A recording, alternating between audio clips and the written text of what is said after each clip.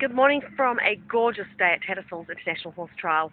Just an update today. It's day 2 of the dressage. The CCI 2-star has completed and Aaron Tim Price is in second position behind a cheeky Australian Christopher Burton. Those two, it's going to be an exciting battle between those two, I think. Janelle Richards, Mark Todd, Dan Jocelyn, Laura Wallace have all done amazing tests. They're sitting in really good positions. Check out BB-LL-ESNZ-Tatts-FriAM.3GP for results. And Andy Daines is riding in the under 25 CCI 2-star and probably about an hour, so I'll give you an update on that too.